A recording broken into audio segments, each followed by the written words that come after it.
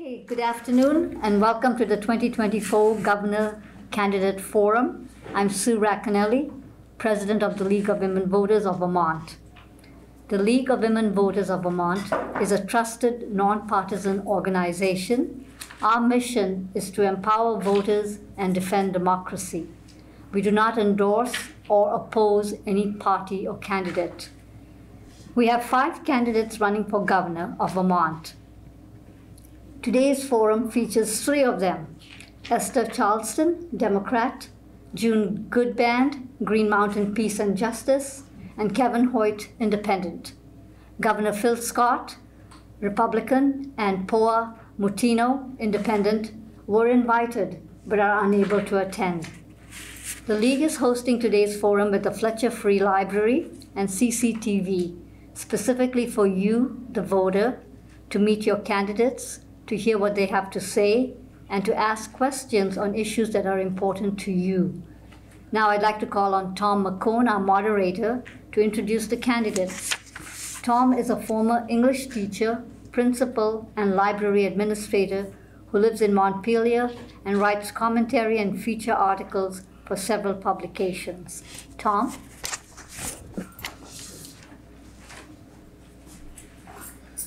Thank you, Sue. Glad to be here. I love being in libraries. I'm kind of partial to libraries. So I decided I'd wear my name tag from when I worked at Kellogg Hubbard today. Has a person reading a book there. So figured if I was walking through the library, somebody might ask me a question, but in this building I might be lost. So even though we don't have internet in this room, one of the great things we have is we have all these beautiful photos by Senator Patrick Leahy. That this show has been on display in other places in Vermont, including at the Supreme Court building in Montpelier. It's a beautiful collection. So if you haven't already looked at the photos, please take a look afterwards. So this and thank you to the Fletcher Free Library for hosting us today. So the process on this. The candidates will each be given 2 minutes for an opening statement, and at the end, 2 minutes for a closing statement. In the middle, we have questions. The League has 2 specific questions that we're going to start with. The candidates received the first question, and that's the only one they've had. And then there's another question from the League, and then I have additional questions from the League and from some community members, and questions that I wrote. We strongly encourage members of the audience to contribute questions. Some of you already have, and we hope that more of you will as this process goes along. So that's the basics on that. We have a timekeeper in the front row to help the candidates keep track of the 2-minute limit. So that will help us keep moving along. Candidates do not need to take the full 2 minutes. You certainly can, but it gives us if you take less time, then we'll get to more questions. But that's up to you. The candidates drew numbers to see who was going first, second, and third for the opening statements. And after that, I have a rotating pattern, so it'll be mixed up, so they're going in different orders. But before I read the first question, I'll introduce the 3 candidates we have here today. And we'll see how I do. This makes me feel very young, reading text off my phone instead of off paper, but I have one of these on phone. So this is, we asked the candidates to submit short bios for me to read today. So these are written by the candidates. And the first one is from Esther. A dedicated educator, a devoted working mom, and a Vermonter by choice, Esther Charlestin embodies the values of persistence, resilience, and advocacy. The eldest child of immigrant parents, she witnessed firsthand the virtues of hard work and the American dream, manifested by a mother who worked 80-hour work weeks to provide for Esther and her siblings. Esther has an undergraduate degree in history and communication, a Master of Science in corporate communication and public relations, and a Master of Arts in Teaching. While pursuing those degrees, Esther welcomed 2 beautiful children who each day teach her empathy, patience, and compassion. Esther chose to move to Vermont, where her children received a quality education while enjoying a peaceful country lifestyle filled with fun, outdoor adventures, and visits to the local library and Saturday trips to farmers market. As she pursued her career, taking on diverse roles in higher ed and in the public school system, she ran a successful campaign for the Middlebury Select Board. In 2023,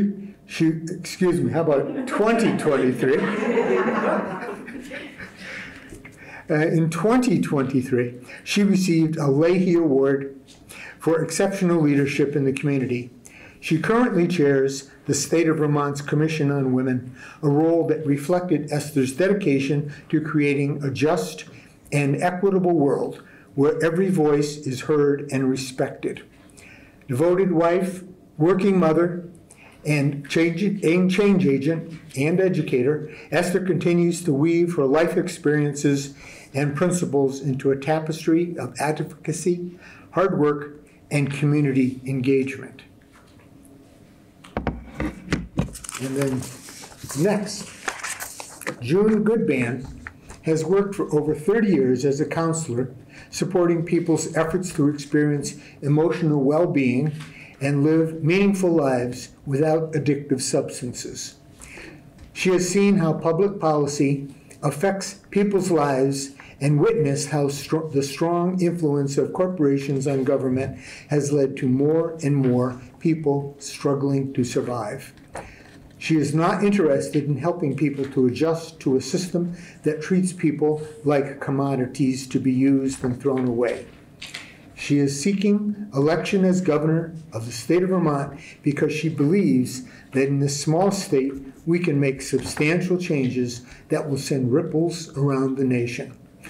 June wants to shift the focus of state government towards investing in people and communities and protecting our natural environment. We can do this by abandoning expensive strategies that don't work and creating vibrant and resilient communities together. And the third candidate with us today, Kevin Hoyt, is an 8th-generation native Vermonter from Bennington, a lifelong conservation educator, humanitarian, and environmentalist. He is also a strong two-way supporter and advocate of constitutional law and safe streets. He is also pro-cannabis, pro-term limits, pro-common sense, and anti-corruption. Opioids are his main concern, and Kevin has the proven policy to lead Vermont and then the nation out of the opioid crisis. Education reform, judicial reform, tax reform, healthcare reform, sustainable farming, and giant leaps in economic growth and development are the other top issues, and he has policies for each of them. His policies and thousands of informational podcasts on his social media pages, particularly on his always free Grassroots Warrior Network on Rumble. Kevin does not want to govern anyone, has solutions for redirecting our out-of-control government, and looks forward to making Vermonters proud of our great state again by limiting government and returning Vermont to the people. So thank you to the 3 candidates for submitting those bios for us to start with. So we're going to go on to the 2-minute opening statements. At the end, the closing statements will be in the reverse order. But Esther is going first for opening statements. Hi, good afternoon all. I am Esther Charlestin, and I am a wife, a mother, so grateful my 2 children can join me. I appreciate their patience, as I know this is not their favorite thing to do. I'm a wife, I'm a mother, I'm a small business owner, and I'm a Vermonter by choice. I moved to Vermont a few years ago, and I remember at my interview thinking, wow, this is a place where I can raise my children and they can be children longer. And that desire for children to have that, for not only my children, but all Vermont children, has driven me to invest in my community, but also to run for governor. So how do I go from moving to Vermont a few years ago to now running for governor? Esther, make that make sense. And against the most popular governor in the United States? Those are the questions I get asked. Well, in choosing Vermont, thank you, Jane, for keeping the time. In choosing Vermont, I decided to get involved. My dream was to have a home, and I found a home here. And I did that by running for the select board, and I ran 2 successful campaigns, and I am currently right now the chair of the Vermont Commission on Women. I was appointed, and as I looked at Vermont 20 years from now, I began to worry that we are seeing some gaps, and we need to address them or bring it to folks' attention in a way where we challenge the current governor. And so I stepped in. Is it hard? Is this a Everest before me? Absolutely. And it's important to our democracy to name when we see the gaps in our state. Thank you. Okay, thank you, Esther. June. Hi, I'm June Goodband, and I'm a candidate for governor because I want to represent the people who can't fund campaigns. There are 2 international crises that are affecting Vermonters and creating a lot of suffering. And the national government isn't dealing with them very well at this point. Climate change and the widening gap between the rich and the rest of us. And I want to go through each of those separately. With climate change, we do need to reduce greenhouse gases. We need to sequester as much carbon as we can, but we also need to prepare to survive the inevitable consequences of climate change. And that includes not only infrastructure challenges, but we need to create resilient communities with strong local economies and strong social support. And we need to increase our capacity to produce and distribute food locally. The concentration of wealth at the top means that a lot of people are experiencing hunger, homelessness, or economic insecurity.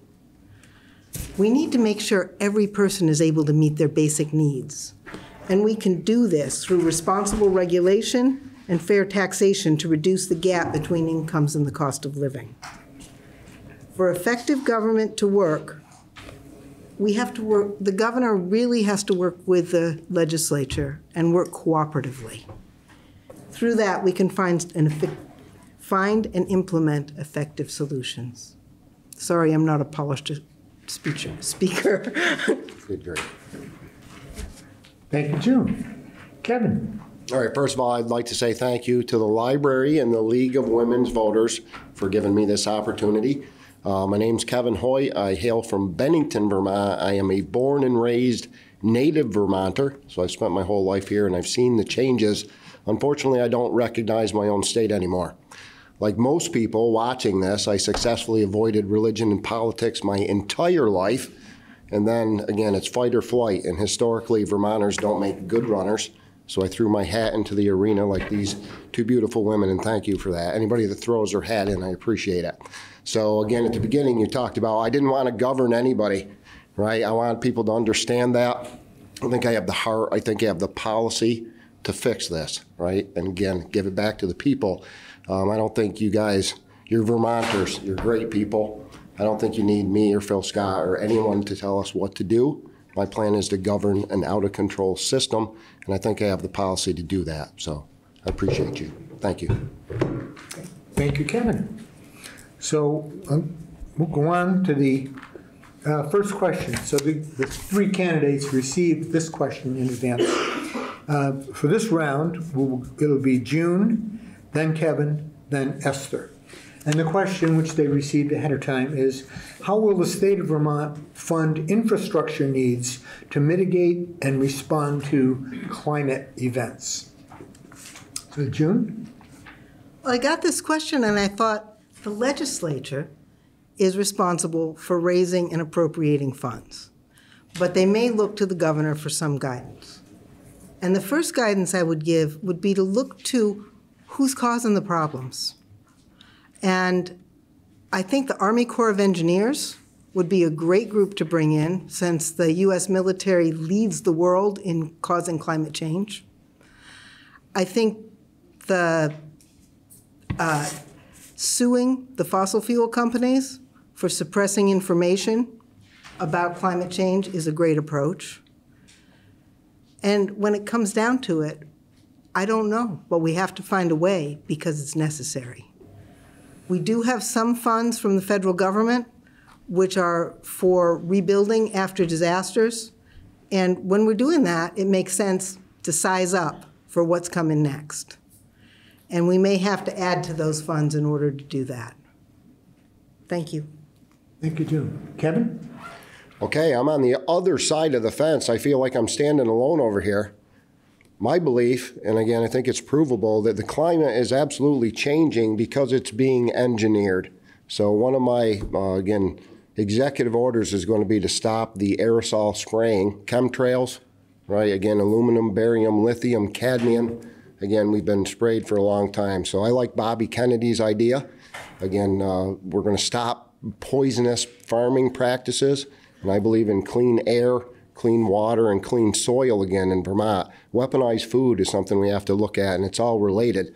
But I've seen engines that run on water. I've seen engines that run on air. I think we have a big, bright, beautiful future ahead of ourselves as soon as we get rid of the bad guys. I don't think the problem is you because you're made out of carbon.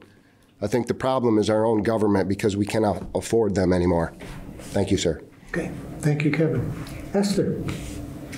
Well, I believe climate change is real. And as I see the extreme weather that Vermont has been experiencing, I think about the flooding that has happened over the past 2 summers. I went to Barrie canvassing, asking folks, and knocking on doors, asking folks, you need help? What do you need? How do we come together regardless of party lines to support each other? And guess what I saw and I see all the time? We are Vermont strong. When we are going through a hardship or climate change or whatever it may be, weather, I see us come together. How do we fund the help to make sure we mitigate? I say the legislature passed, and I'm going to get it right, the Climate Superfund Act.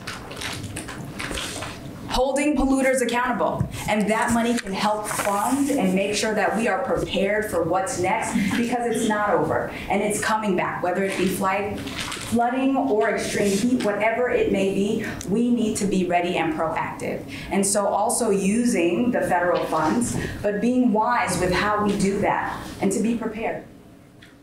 Okay, thank you, Esther. So the next question will be Kevin, then Esther, then June. And this question is, what would be your 3 top priorities if elected? Okay. So Kevin. I'm going to go first. Again, I'll repeat for everybody, and I hope you're paying attention. I have a proven way out of the opioid crisis, which I think is, again, not only to relieve the overburden on our EMS and law enforcement and police and hospital and morgues. How many people need to die before we do something? A real close second is education reform. Again, I don't consider what we're receiving right now. Again, it's Chinese core curriculum. As far as education, I think it's really easy. I believe in school choice. I think the future for education in Vermont State is private schools, home schools, and charter schools. It's as easy as the money follows the student. Now the money's the other problem. That $39,000 per student for some elementaries, it's a racket. We're being robbed, right? And then the last one, I guess, again, there's so many different things. I'll throw corruption in there. I became a reporting party for our multi-state federal RICO investigation. And a lot of people don't know it, but we've been removing corruption for a long time, from matching illegal EIN numbers to PPP loans. Again, racketeering, right? RICO. We've all been racketeered. So I'd say those are my, again, clean up the corruption, make Vermont affordable again. I got a solution for opioids, and then we're going to do something about education. Thank you, sir. Okay, thank you, Kevin. Esther. My 3 priorities are building climate resilient communities, education, and attainable housing. Housing for all of us. Okay, thank you, Esther. My 3 priorities are meeting basic needs, and that includes food, housing, healthcare, and also includes education and making sure that every person can contribute according to their abilities. So I count that as one basic needs, but I would start by implementing the universal health care law that Vermont already has on the books so that we can join the developed world and keep up with them, where they pay half as much per person for health care as we do and have better outcomes. Thank you, June. So the next question is about quality education, and the order will be Kevin, June, and then Esther. And as we get into these questions, some of the priorities that the 3 of you have talked about are going to be coming up again. We'll have questions specifically about them. So the question on education, again, we'll be starting with Kevin.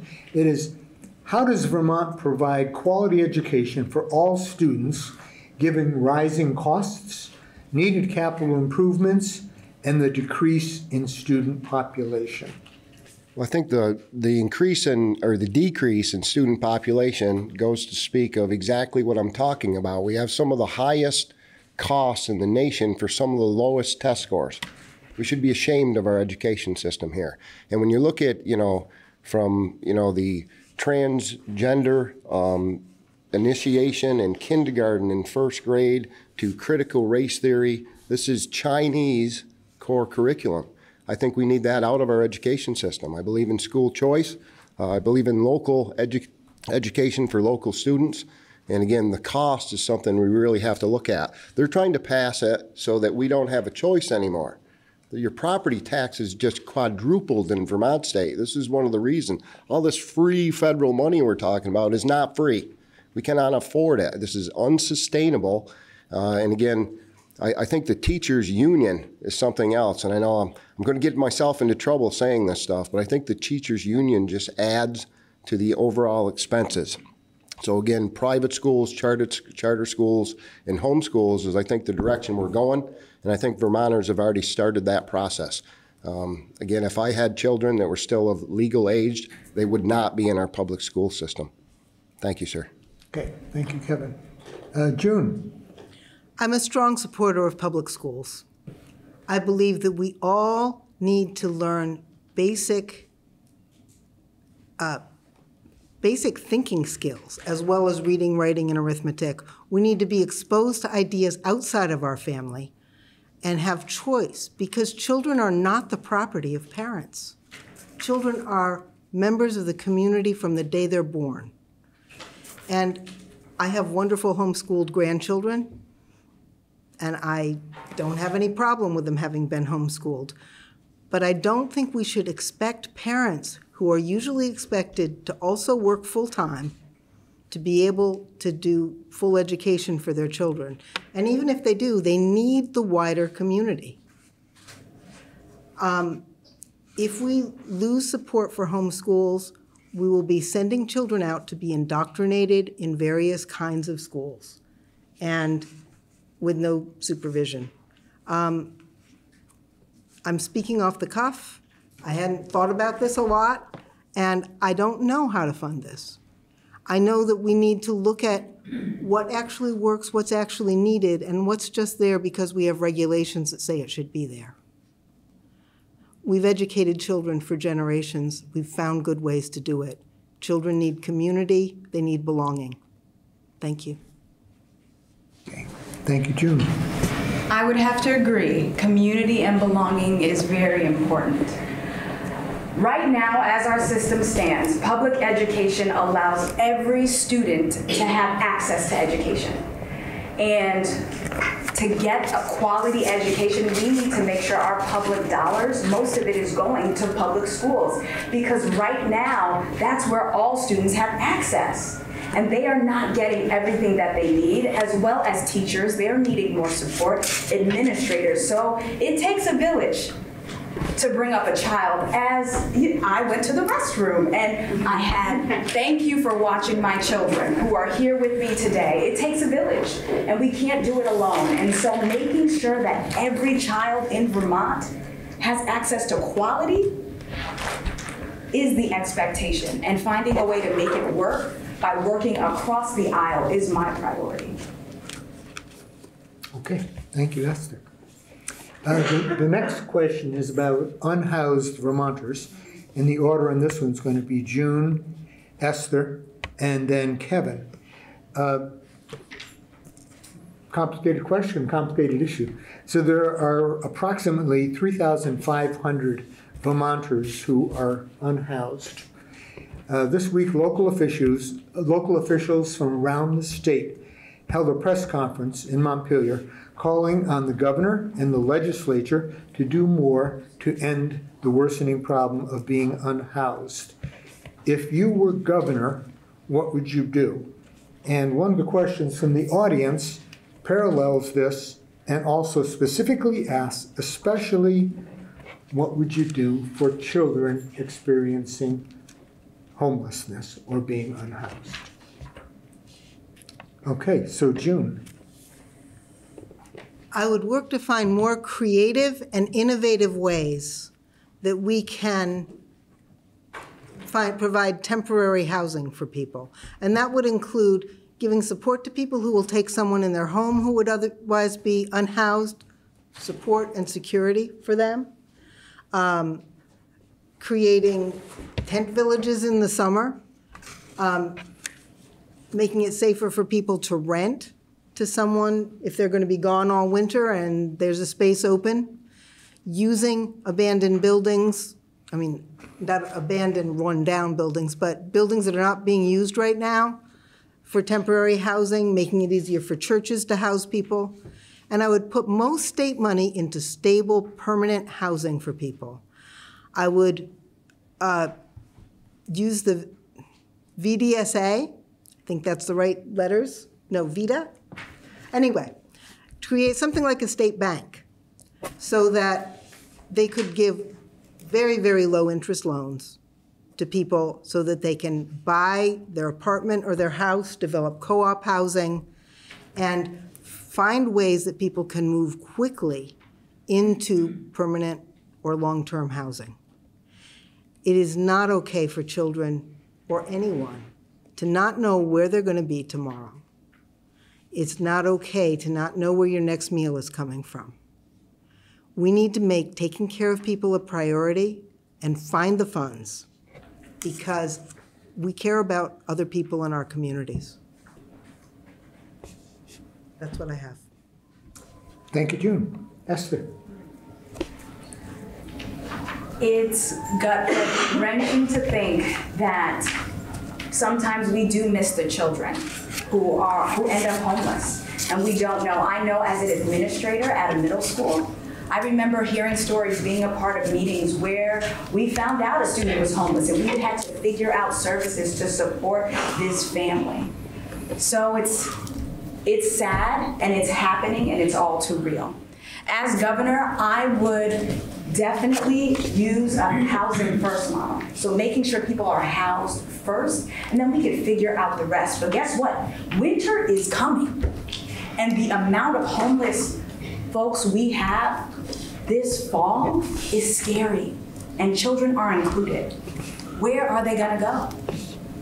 And as a government, can we turn a blind eye? No, we cannot. Thank you, Esther. Kevin.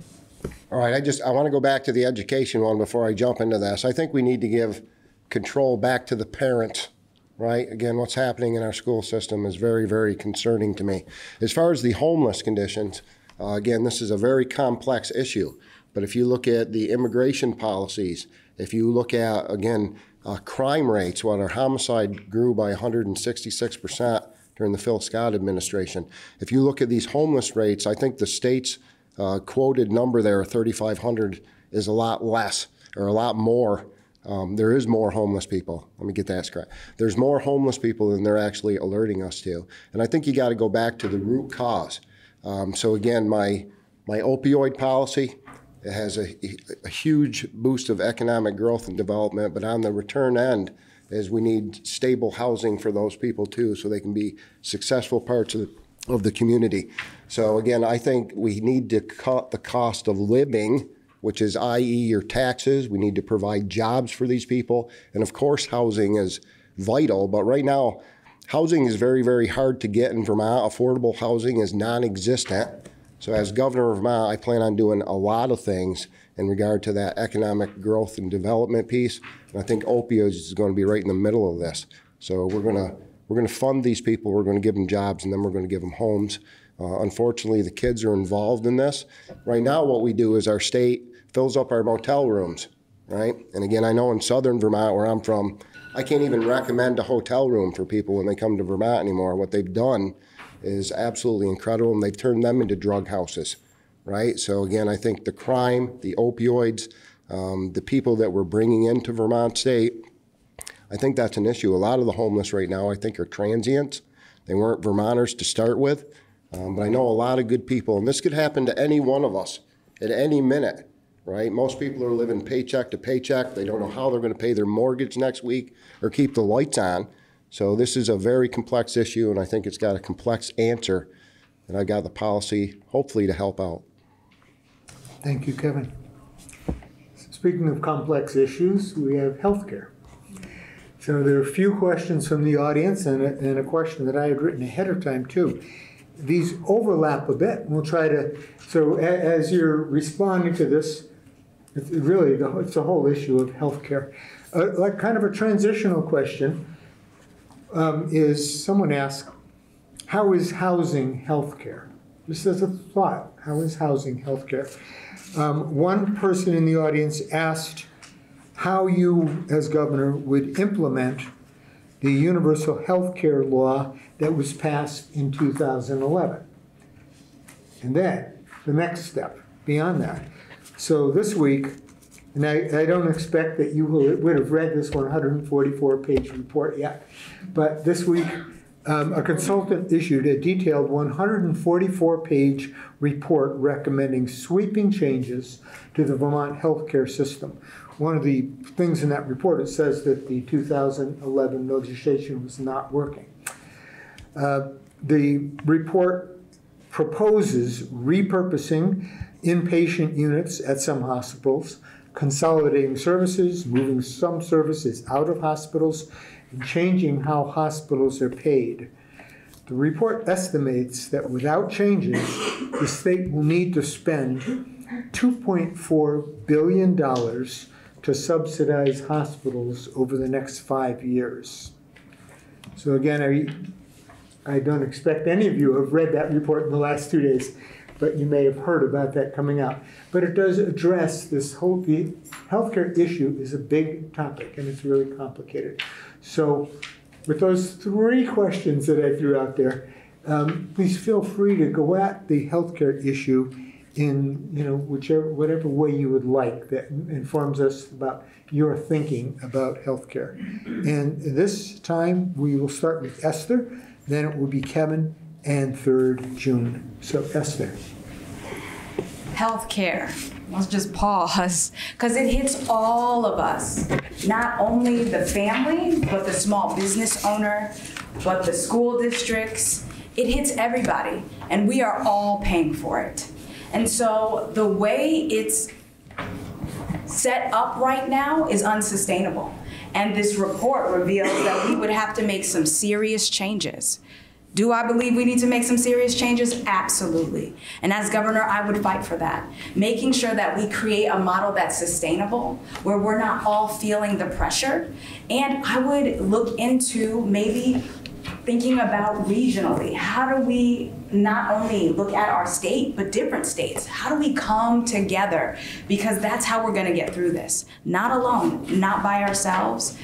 And it's important that we figure it out now, or it's gonna cost us whether we want to or not. Thank you, Esther. Kevin. Okay, I just was fortunate enough to return from Norway in January. If anybody tells you to go to Norway during January, bad time of year to go, right? But I experienced what we call the best healthcare system in the world. Everybody has healthcare, I have a friend over there who has stomach cancer, so he has to wait 4 months to see his doctor. And then once he sees that doctor, he's got to wait another 6 months before he sees a specialist. He dies in that time. So they have health care. Unfortunately, it's not working over there either, right? So again, I don't know about you guys. I'm a typical Vermonter. Unless I think I'm dying, I don't even want to take an aspirin. And right now, I can speak for a lot of people in Vermont State. I am terrified of my doctor. I am terrified of my hospital. Again, we've done lots of reports on the adverse reactions to this medical experiment that we just had. We've talked about Lyme disease. That's another U.S. bioweapon created by Eric Traub, Lyme, Connecticut, right, Plum Island. So again, it goes back to our own government. But I think we have changes coming in healthcare.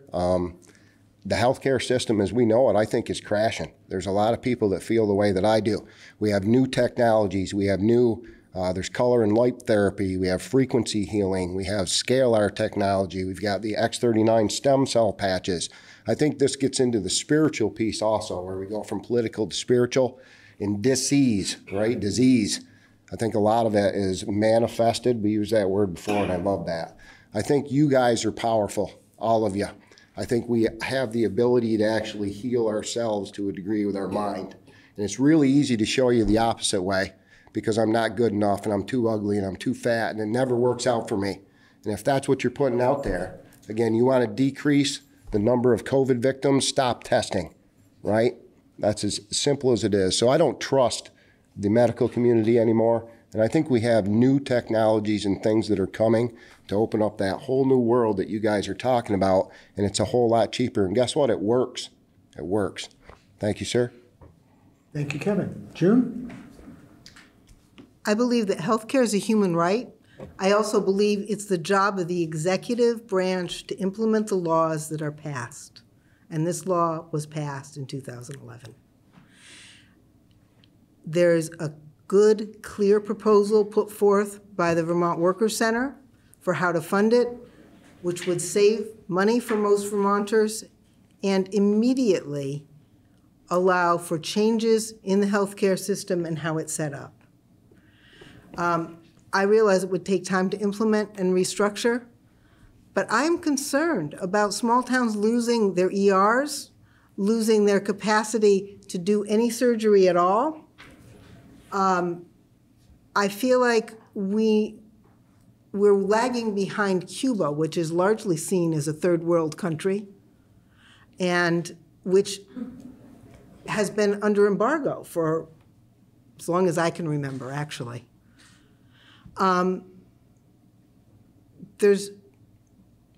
There's not a need to pay insurance companies. They offer no added value.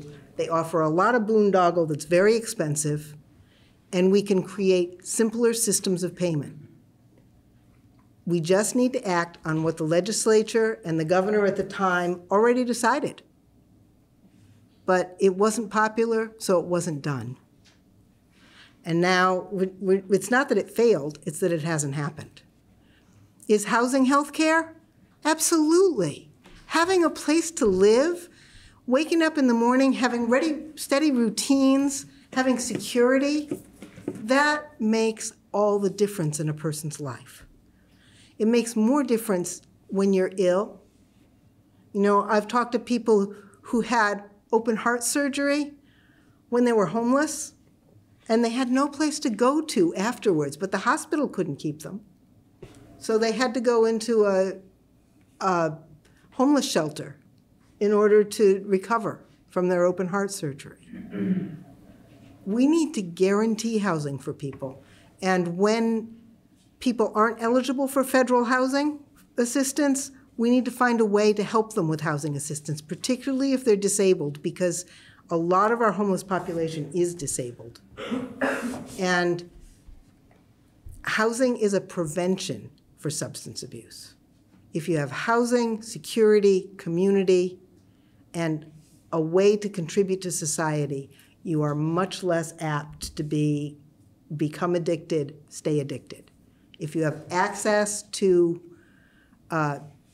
treatment that you need, then you're also much less likely to stay addicted. Thank you, June. The next question is going to be about childcare, and the order will be Kevin, June, and Esther. And the question is about the lack of affordable childcare, which is a problem for many Vermont families, whether they're single-parent families or couples. So it's a serious issue. So what would you do as governor to work to reduce the problem of lack of affordable child care? You said it was me first time? Okay, I wanted to make sure you were looking over that direction. I didn't want to jump out of line here. Again, this goes right back to the education issue. And I have this, conversation with a lot of Vermonters all the time. And there's two of us working 3 jobs. We're only working 36 hours a week, and we don't get any benefits. And how do we do this? We can't stay home. If everybody did this, no students, right, means no schools. You just saved 85% of your taxes. And I believe in education. Are you guys sending your kids to schools as a daycare center? Or is it so they can get a head start on life? Because that's my question. I love the 3 R's, arithmetic. I don't know, reading, writing, arithmetic. But I think we got to get back to that basics. And to defend our teachers, the amount of curriculum that they are teaching today is over the top. They have enough that's all jammed into this little tiny school year. But what we're teaching, I think, is very, very vital. And again, as far as the health or the child care for parents, I mean, I'm an old school guy. I love, the man goes out and works and mom stays home. And a lot of people aren't for that. Maybe their dad will stay home this time and mom goes out to work. But I love the idea of having a parent home to raise your own children instead of paying someone else, right? And it goes back to that cost of living again. As a double, family, which is rare. I think we're like at 56% for single parents. And if you're a single parent out there, it's had a hard enough time making ends meet, and you don't have another person. But it goes back to the village. Again, we need to support each other. Unfortunately, we've looked to our government to do this for decades and decades, my whole life, 54 years for me, and it's not working. We've watched it fail. We've watched it get worse, right? They had one job, and that was to protect you. Do you feel protected? Does anybody feel represented? Because I don't. So I see all new system reforms, anything system, the education system, the tax system, every system I think needs revamping. And again, it's not you because you're made out of carbon. It's them. We cannot afford them anymore.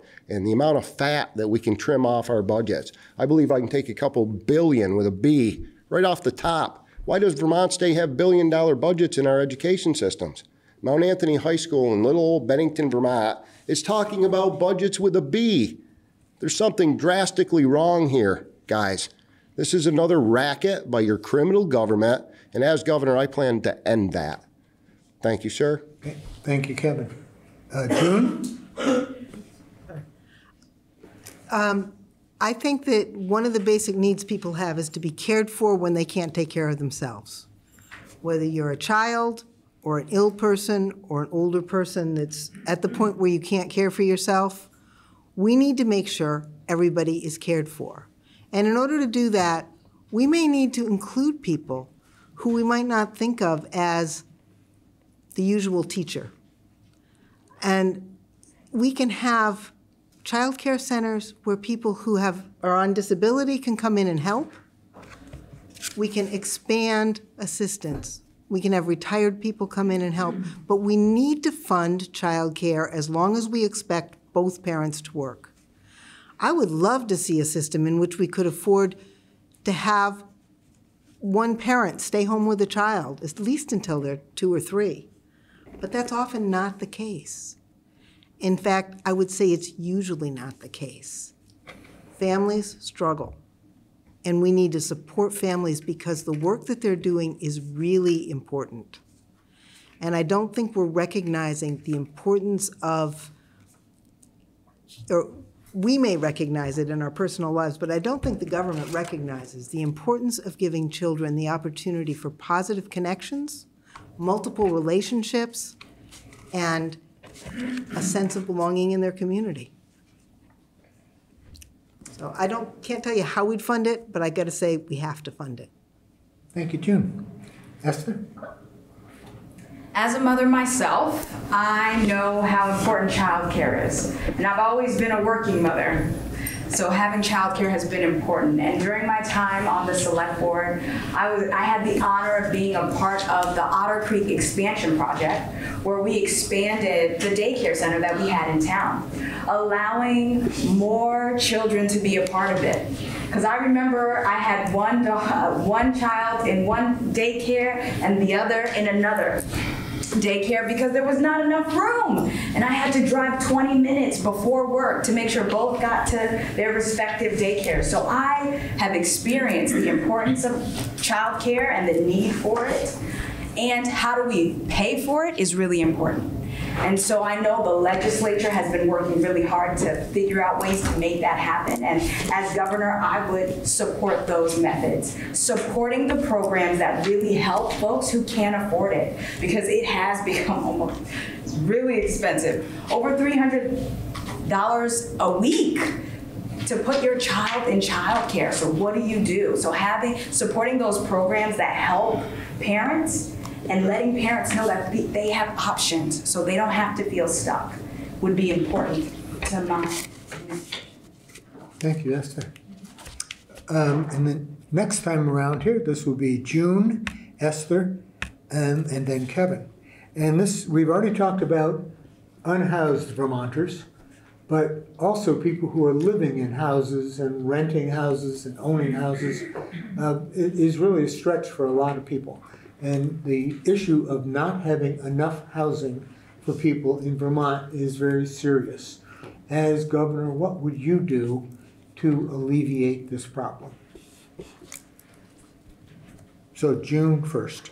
I alluded to this earlier, that I would support developing a state bank that gave loans for people building homes that match the overall goals. Energy efficient homes, homes where people have connection in community and where resources can be shared, like a co-housing sort of situation.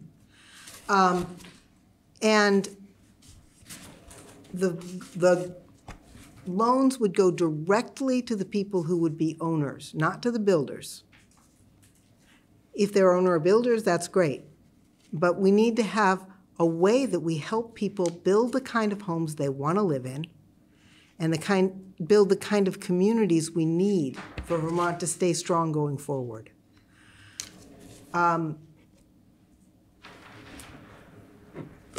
So that's one aspect of it. I think we need to be careful as we go towards building homes that we not put people in what looks like file cabinets, that we let them have full lives, and also that we have mixed income housing, that we don't want to lock people into an identity that is based on how much money they have. How much money you have can change over your life. At one point, you might be struggling. At another point, you might have plenty. We need to allow for that, and we need to have people able to help each other out and be in community and not be defined by what their income level is. So I'm sure I could say more, but that's what came up. Thank you, June. Okay, Esther. So attainable housing is a platform that I choose to run on. And so that means housing for everyone. So that means the renters are able to find a place to rent. That means folks who are retired and are on fixed incomes and have homes can stay in their homes. So it's not only having folks having a home, making sure they have housing, but staying in their housing. So supporting programs that allow us to do this. And it's multifaceted. So yes, we need to make the investment, but right now we have regulatory barriers. And we need to make sure that we're allowed to take older buildings and maybe transform them and use them differently. And being on a select board, I know what those regulatory barriers look like. So working with towns to make sure we can not only invest, but change those barriers so that we can have mixed housing and different options so everyone can thrive here, from the renters to the owners, everybody. Thank you. Thank you. And Kevin. And again, I love the idea of housing everybody, but that's an immense amount of money, ladies. And again, we have to develop and balance all that, right? But I think, again, the root cause of this is the government and our cost of living. We cannot afford this unsustainable. If you bought gas or groceries, that leads to, can I pay my mortgage also? And this opioid epidemic that we're talking about, I know in Bennington, we average about an overdose a day, between 25 and 35 overdoses. When I started this plight back in 2019, we averaged 19 deaths per 100,000 Vermonters. That's just the deaths, not the people that go with that. Today, 2024, we're up to about 36. That's unacceptable. And again, this overlying burden and expense, I think, directly leads to the homeless population. As part of my opioid policy, I want to treat that part of our society as a sick part of society rather than a criminal part of society. The money's already there. Again, they followed this. I'm following Portugal and Holland. They reduced, again, overdoses by 85%, heroin usage by 75%, drug use by 56%. Crime went down by over 400%, right? And again, a large majority of our homeless population, not everybody, please don't make this stereotypical, a large portion of that is addicted, right? So part of my policy includes aftercare program. Right now what we do is we throw them, well, we Narcan them 10 times, we send them to rehab 45 times. We're paying to put them in jail, and then eventually we pay to put them in a coffin, right? Portugal's found out that you not only save money, you save lives. So part of that, again, you got treatment, you got family support, you got mental health therapy, you got every aspect, and then aftercare, sober living, where these people actually have an adjustment where they can get back and be successful parts of society. So I think that would alleviate our homeless population, our housing crisis, and again, it goes back to your government and the fact that we can't afford them anymore. Like, the cost of living right now is beyond unsustainable. That's what I'm saying. Any one of us could be homeless tomorrow, right? You lose your job, you get laid off, any of these things happen, and there's nothing for backup. The government has all these policies and solutions. How's it working for you? Why is our homeless population still growing? Why are we still, I mean, our overdose rates, we double, triple by 300 or 400% every single year. How many of our friends and neighbors need to die before we actually do something? Phil Scott's not interested. As far as I can tell, our legislators are not interested. And I think that underlying problem is the biggest thing we face as Vermonters and as a nation. And I've got a way out of it. So I think that's going to help all of our situations and all of our problems. Back to the ladies. Thank you, Tom. Thank you, Kevin. And the next question is going to deal with cost of living. And the order on this one will be Esther, Kevin, and then June.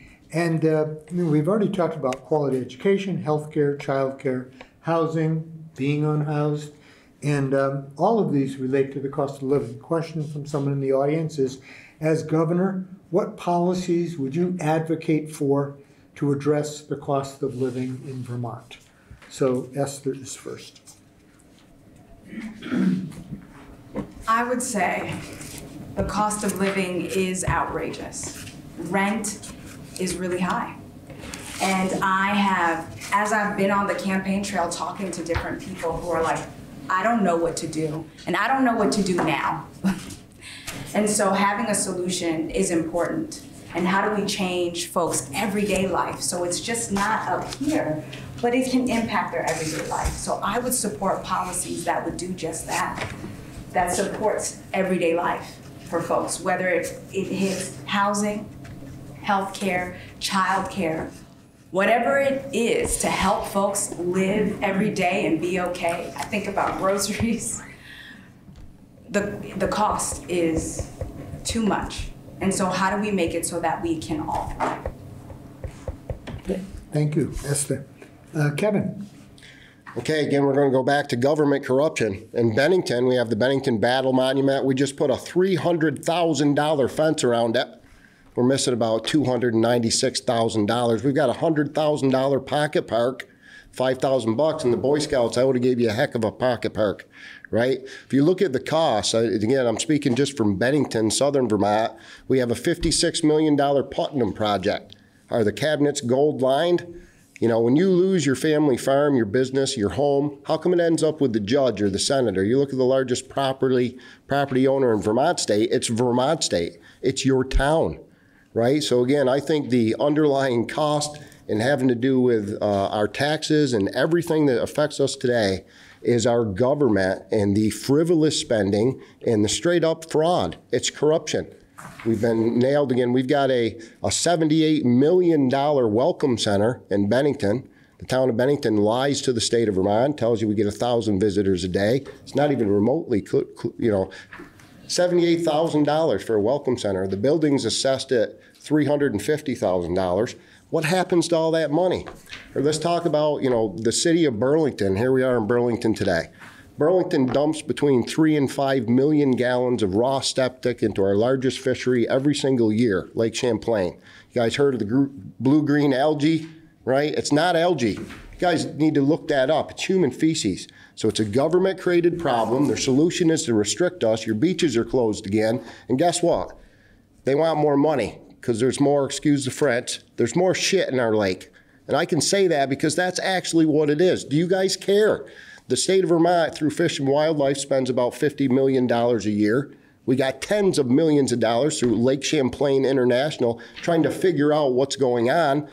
Maybe it's our government dumping feces into our lake, right? So again, if you want to cut the cost of government or cost of living, you cut our government.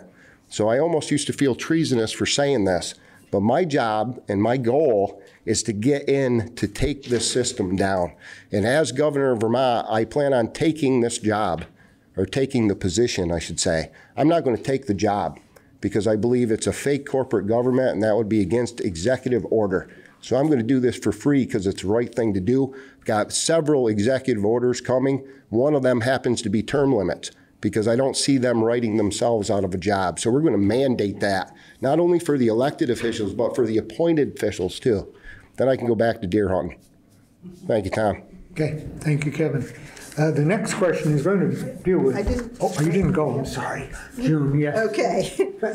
So I think a big driver of cost and unaffordability right now is the cost of housing. In the last 4 years, rents for most people have doubled. And that's not right. It's not because it's more expensive for the landlord to hold that place. It may be a little more expensive. The taxes might be a little higher. Repairs might be a little higher. But it's not phenomenally more expensive. What we've had is out-of-state people coming in and buying up rental units and renting them and being out of state where they don't even pay taxes on the income they get from it.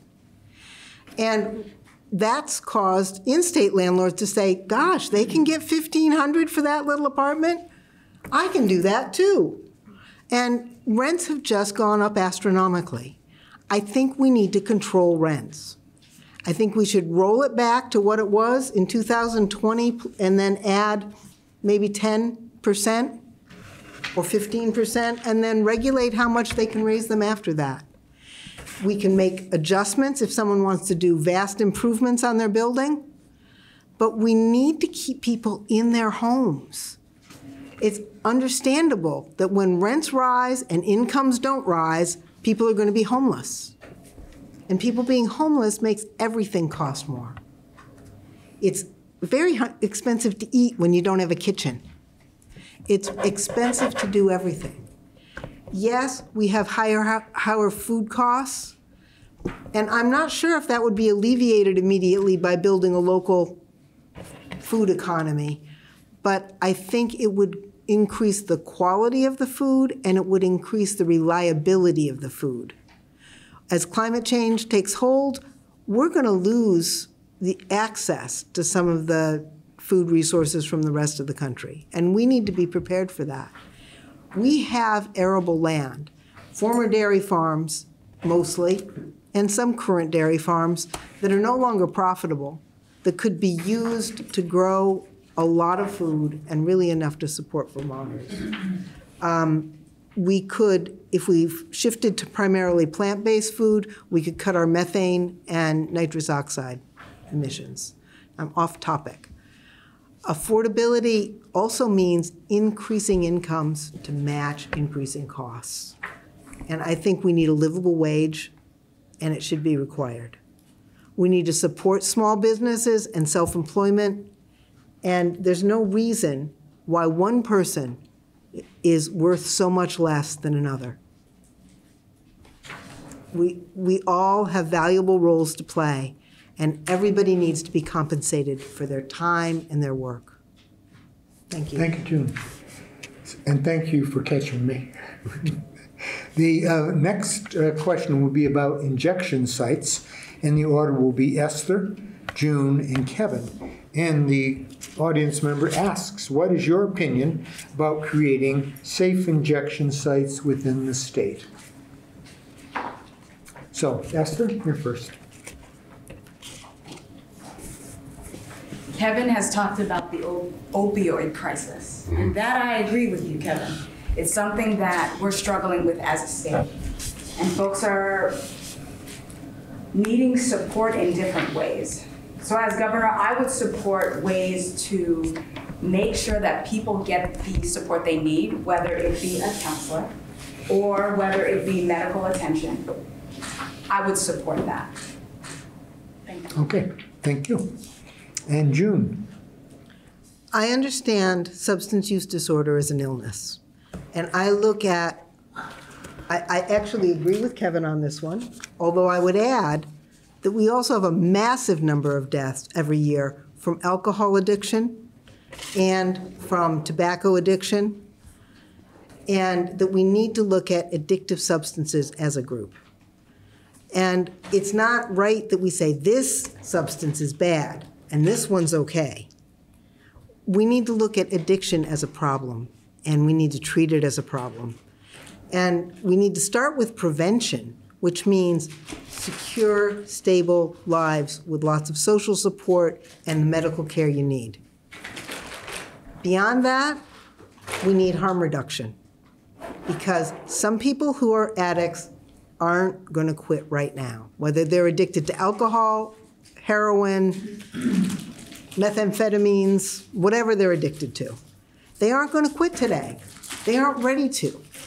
I think all of us have experienced this. There's times when we say, hey, I need to lose weight, but that doesn't mean I'm going to start tomorrow. I might need to wait a little while before I really get to the point where I'm ready to do so. And keeping them alive so that they can make that choice is an important thing. So yes, I support all kinds of harm reduction, including legal injection sites. I think making sure that what people are injecting is safe would be a big step. I'm reminded of, during Prohibition, people were using sterno and dying. I mean, prohibition of alcohol. We should have learned from the alcohol prohibition that prohibition doesn't work and that more people die. Thank you, June. Kevin? Wow, I love the unity, first of all, because I think this is the #1 problem that faces Vermont and the nation, like I said. Now, personally, safe injection sites by themselves are a horrible idea. If we do this piecemeal, it's not going to work. We have to do the whole shebang all at once, and in that case, I am. And again, Portugal, they use this. They had a needle exchange exchange program too. And Americans, we had a real hard time. It didn't make any sense to us. And then you start listening to the teachers over in Portugal. They removed 1 million needles from the streets. And again, they couldn't send their kids out for recess. And really what happened in Portugal, again, back to medical, is the spikes in AIDS and Hep C. And if you look at HIV right now, again, not just in Vermont state, but across the nation, those are spiking. We're seeing the same thing. So I'd love to follow Portugal's lead, but we're all addicts. You're absolutely right, whether it's, work or our cell phone. How many people are addicted to your cell phone now? Me too, right? And alcohol, cigarettes, there's a million different things. So I still have a lot of compassion and sympathy for those people. I think that was another setup. And when you start talking about methadone and Suboxone and all these other things, that's big pharma back to the medical community, right? And you'll see the real evil intent here. Those things, right now, we spend about $1 trillion a year as a nation for a 1% success rate. And that's the people we get on Suboxone and methadone. We're getting an average of 15 years out of them before they die too. And it's harder to get off of. It's just as dangerous. as the regular, street drugs, we're going to tell them. All we did is we switched from this set of drugs to that set of drugs. And as soon as you guys start realizing big pharma, big politics, and big corporate that's our three-headed beast, right? So I think at this point, again, we need to think outside the box. Portugal has already set the world precedent. Holland is finished. And I think that's how we do that. But it's got to be a complete package. If you do it piecemeal, we're opening up the door to drug dealers. And that's why prohibition doesn't work. That's our government too. They're making money on this, just like there's no money in the cure, right? But keeping us sick forever, lots and lots of profit. So that's where I stand on that issue. Thank you, sir. Thank you, Kevin. The next question is going to deal with voting security, and the order will be June, Kevin, and Esther. And there are a couple of different questions that came in about this. One is voting secure in the state of Vermont? And then, are there any towns in Vermont working to clean up their voter rolls? Are there ever regular audits of them? Okay, so again, June 1st. I don't know of towns in Vermont that are trying to clean up their voter rolls. There may be some. I believe that in Vermont we have a fairly fair and open system. We use paper ballots that get counted by a machine and then are available for recounts. So I'm pretty confident in the Vermont voting system. I know that people may disagree with me. Thank you, June. Kevin? Okay, this is where my adventure starts. In 2018, I took part in an old school manual audit in Bennington County. So I can only speak for Bennington, but I took 5,500 names and 5,500 addresses. I said, is this one real? Is this one real? And do they match? I released over 500 fraudulent names, and that was just the A's and half the B's, right? So I do not believe elections are controlled or real. And if you recount the same cheated votes, you get the same number. So again, we spent over 1,000 hours doing this. It's 2018, it's a long time ago, but we'll jump forward. 2020, again, you mentioned Governor Scott, the most popular governor in history. In 2020, Vermont had 102% turnout. We actually had more ballots than legal age voters. So Houston, we might have a problem, right? And even better than the crime, we have the cover-up. I got 2 documents on their letterhead and their words with their signature on the bottom. No one ever looked. That's why our Secretary of State, Jim Condos, is missing. Not only his meetings with Wan Ping, the Consul General for the Chinese Communist Party, he was also in charge of the EIN numbers. We have a bunch of matching EIN numbers. I'll give you guys one. The Vermont Sheriff's Association. Everybody in this room has a sheriff. Why does his number match Judge James Colvin's nonprofit, the Mount Anthony Preservation Society? That's one of many. We live in a society of shell companies, and it's set up for money laundering and embezzlement. And again, I think the elections are really, really bad. Vermont State doesn't even handle our elections. Most people don't know that. Your Secretary of State doesn't touch a single ballot. They're all done out of LHS Management, which is a subsidiary of Dominion out of Salem, New Hampshire. We've got the serial numbers, we got the Dominion, the Hammer scorecard. Again, the evidence is overwhelming, it's solid. The problem is we can't get our elected officials to look at election fraud. Go figure. And like I said, even better than the crime, we've got the cover up. I'd be happy to share that information with everybody. I've done that. Unfortunately, your media isn't interested in printing those stories. Again, the media, in my opinion, is going with them. We can connect a lot of these things. And again, for examples, in Bennington, we have another shell company called Sunrise Daycare. Our taxes pay for it. Not only does it have a matching EIN with Judge James Colvin, it's got what the FBI calls a pedophile symbol in their logo. It's a child advocacy center run by the Vermont Department of Children and Families. If you follow the money for that, again, there's so many different connections with these other illegal shell companies, and the real connections are between our attorneys, our lawyers, our judges, and our prosecutors.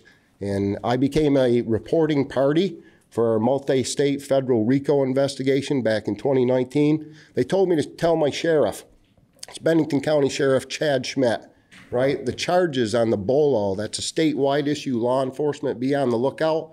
The charges were human trafficking, drug trafficking, murder, obstruction. This is your sheriff. You guys should be concerned. We've identified a second human trafficking ring in Paulet, Vermont. Again, Merrill Bent is an attorney. It's a bad, bad apple. Her business partner was Rob Wilmington. Rob Wilmington is the guy that set up all these illegal shell companies with James Colvin. Rob Wilmington covered up sexual misconduct with children at that same child advocacy center with a matching EIN and what the feds call a pedophile symbol. Right after he retired, he went on to run Vermont Digger. You guys probably know that name, right? It's largest news publication in Vermont state. You should look into Rob Wilmington. Merrill Bent is his business partner. So again, I think there's a lot of serious issues going on in Vermont state, and until we get off our butt and do something, they're going to continue. Thank you, Kevin. Esther? Voting security. Right now, our current Secretary of State, Sarah Copeland-Handis, I think I got that right, and is doing awesome work to making sure that our voting is secure. I learned that there's audits that are done constantly to make sure that we have secure voting. And do I trust that system? I do. Thank you, Esther. We have one more question, and then we'll move on to the closing statements. And for this last question, the order will be Kevin, Esther, and June. And here's the question. The combination of a stagnant population, a shortage of workers, and a shift to more older residents are creating numerous challenges for Vermont.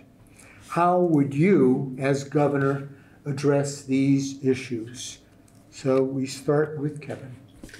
Again, I think it goes back to economic growth and development, and there's another underlying problem here in America, which is surrounding sterility. It goes back to those biological weapons that we talked about, right? So it is a problem. We're not breeding fast enough in Vermont. That's where we bring in, again, all these outside people because it's an issue. As far as, jobs, that's, again, Governor Phil Scott. He not only killed our economy, but he killed our grandparents, our veterans, our seniors, right? So I think through the policies that I have is the way to solve that issue. I think that's it. And again, I want to end on the voting rolls too, because Vermont has never, ever done an audit of our voting rolls, ever. In the history of Vermont, it's never happened. So what we're watching when we go back to that election sheet, I was down in Orlando, Florida with Juan O'Sabin, Tim Cordova, Seth Kitchell, some big names, and we were watching the 2022 sheet in real time. The population in every state was growing by hundreds of thousands or millions of people, where they inflate those voter rolls, and then after they vote, they don't think anybody knows about it. But we've been watching this for a long time.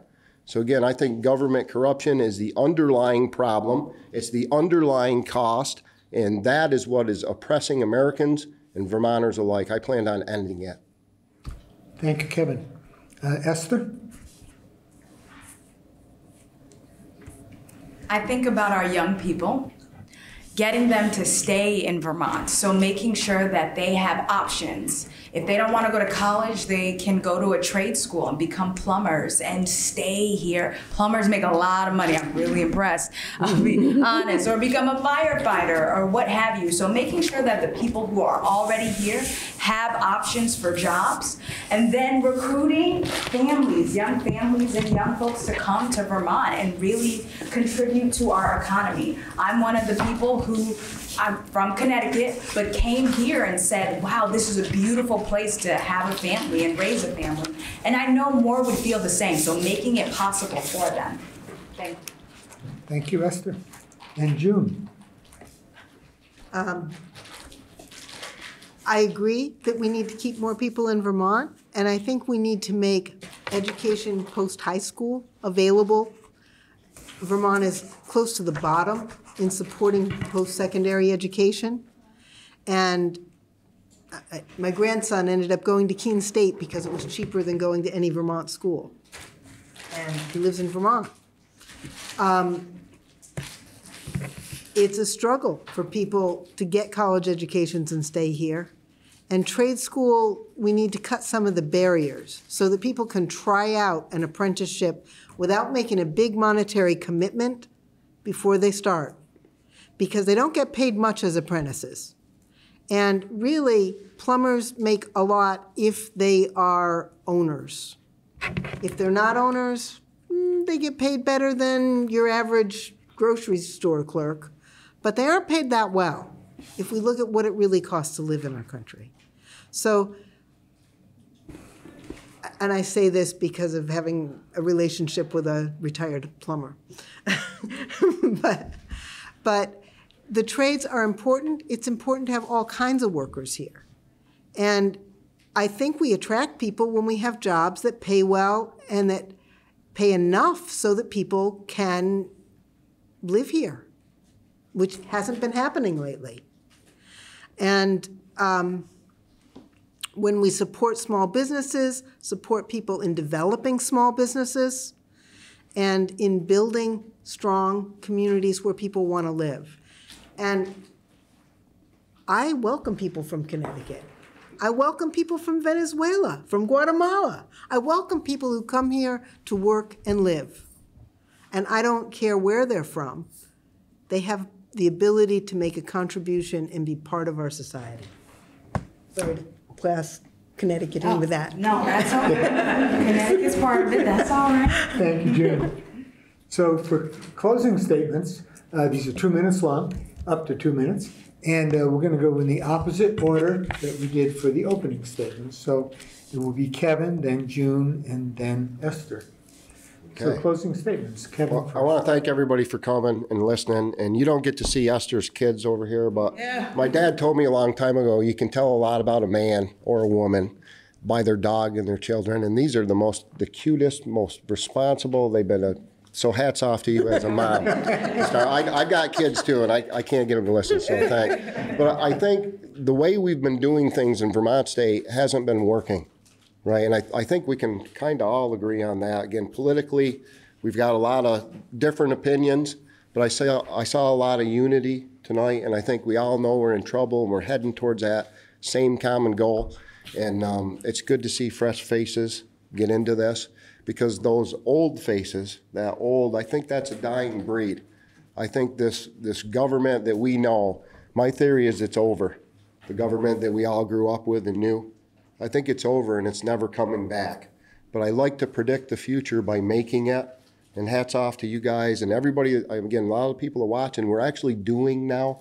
So we talk a lot about corruption and all the bad things that are going on in our lives. And when you're talking about issues and problems in Vermont, we don't have to search for content, right? There's a lot of things that are going on that are affecting every one of us. So I love the unity. I think I've got some serious policy, and I hope Vermonters look at that policy. It's not just hollow promises. I want world peace. I do want world peace. But I believe in, again, Vermont strong means we're all in this together. And you don't have to be a Vermonter to be Vermont strong. All we really have is each other, and that's also how I know we're going to be okay. So I appreciate your time, ladies, and Tom and the League of Women's Voters for having me. I hope you check out my policy, and remember to vote. It's important, everybody. Thank you. Thank you, Kevin. And June. I'm not sure if it came across, but my central theme is that I think we need to invest in people and communities. And that by doing that, if we make sure people have their basic needs met, have strong social relations, and have a responsive community, we will save both lives and money in the long run. I'd rather pay for people to have housing and help them get their basic needs met and find jobs than pay for them to be in jail or go through the court system. And when I think about investing in people and communities, I think we need to make things a lot simpler.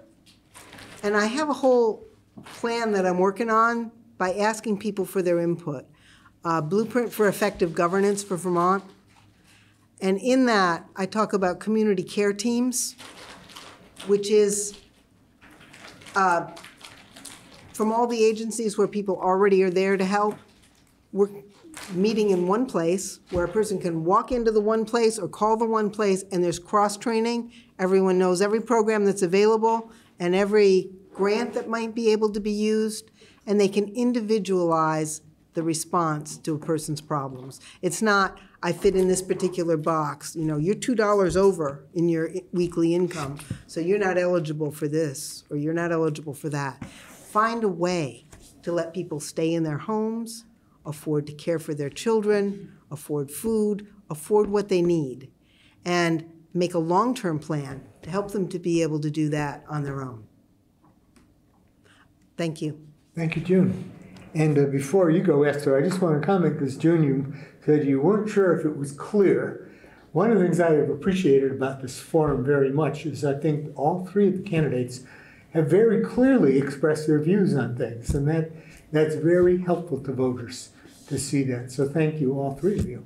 And Esther, now your chance for your closing statement. Yes. So I want to say a special thank you to the League of Women Voters. Thank you for hosting this. Thank you for having us. Thank you to the library for allowing us to be here. And a huge shout out to my children. Thank you, Kevin, for recognizing, because I know this was hard for them, but they are here. This is what I want to say. Vermont is a beautiful place. Vermont is an incredible place. And we want to make Vermont a place where everybody can thrive. From those who just got here to those who have been here for generations. Renters, homeowners, children, families, everyone. And to do that, it's important that we prioritize making sure our communities are climate resilient, because climate change is real and it's not going away. And we need to prepare for it, making sure our public education is quality, so that children can have what they need to move forward, and of course, attainable housing. Making sure that everybody can have a place to stay and stay in that place. Not only get a home, but keep a home. And so I am invested in Vermont for the long haul. So thank you for having me. And please, if you want to learn more, visit estherforvermont.com. Thank you. Okay, thank you, Esther. Thank you, all three candidates. I'm going to turn this back over to Sue Racanelli from the League of Women Voters. We are delighted that you joined us this afternoon and hope this forum gave you the opportunity to learn about the candidates for governor. On behalf of the League of Women Voters, I want to thank the candidates for their response to a wide range of questions, CCTV for recording this forum, Fletcher Free Library for graciously hosting us, our moderator Tom McKone, our volunteers, and you, our audience, for your interest in this election. The League would like to remind you all to vote on Tuesday, November the 5th. But if you wish to vote early, ballots will be in the mail to all registered voters between September 23rd and October 1st. You can vote your ballot, mail it in to your town clerk, drop it off at your ballot drop box or at your town clerk's office, or take it with you to your polling place on election day. If you moved, changed your name, became a new citizen, or will turn 18 by November 5th, you will need to register. If you want to know more about your candidates, the League has a nonpartisan voters guide at vote411.org. Every vote counts, and we know this to be the case in Vermont. So we urge you to make the effort, make a decision, make a difference, and vote. Thank you for coming here today, and have a good evening.